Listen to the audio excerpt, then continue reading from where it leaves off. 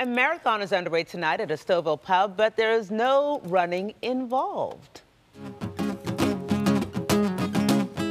Okay, a little hip shaking. The Earl of Whitchurch pub is trying to rock a new world record for the longest concert by multiple artists.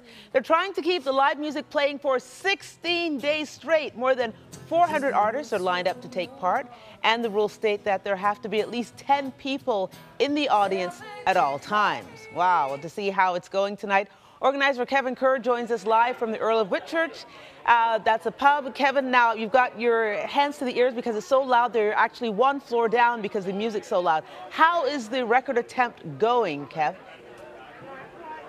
It's going great. We had a full night of music. It's back-to-back bands so far, no more than 5 minutes between bands, and we're well into it. The energy level is really high. It's a lot of fun. How did this come about? About 6 months ago, we decided to challenge ourselves to do something really big. There's a fantastic music community in the area. We host weekly open mics here, as well as curate music festivals in the area. So there's just a giant musical community, which gave us a great foundation to do something big and crazy like this.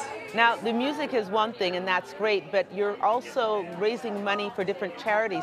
How many charities will be featured? Yeah. There's one charity per day, so there's 16 charities in total. Okay, what's the charity for today that you're focusing on? Today is Markham Stouffville Hospital. Okay, it's our local hospital here. Exactly, your local hospital. Okay, so you wrap up on April 2nd, the day of the Junos in Ottawa. Coincidence, perhaps? Actually, you know what? That was just a beautiful coincidence, and it's something pretty exciting. We're doing this for Canada's 150 as well, so to have the Junos that night is a really exciting thing.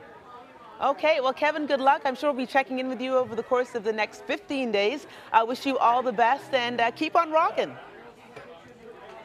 Thank you so much. Take care.